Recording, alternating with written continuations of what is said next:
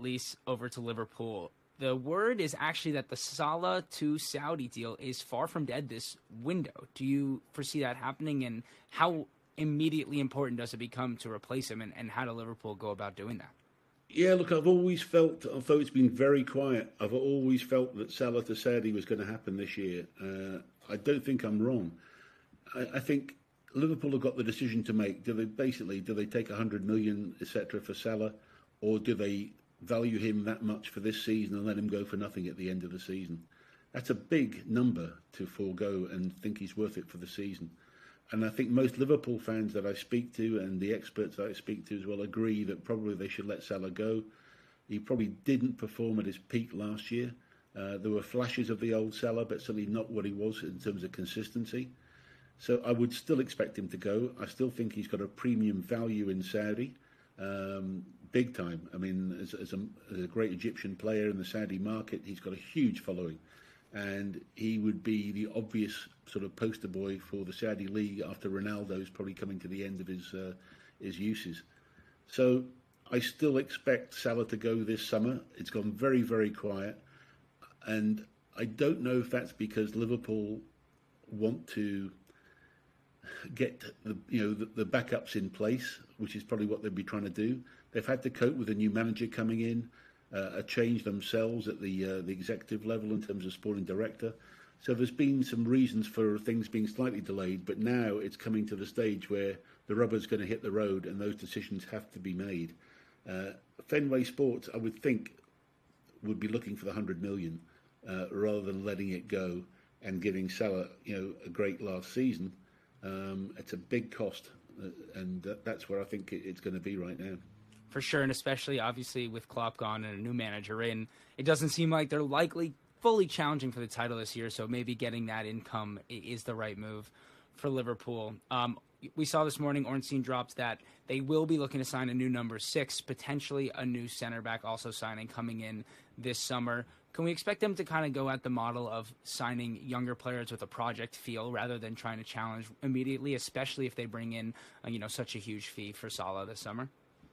No, I think they're going to try and get the finished product in there. I think number 6 is a very important position for them. Also there was talk not long ago as well about, we talked about Gay going to Newcastle. Don't discount Liverpool for that position as well. It's possible, but no, I think Liverpool will be in the market for a very experienced, high quality, probably mid-20s type player that has played at a very high level. So this isn't going to be a youth project for them. I think this is going to be where part of the money is going to go. I also think still Van Dijk and Alisson are still two question marks that may still be unresolved in the next few weeks. So it's been very quiet at Anfield over the summer.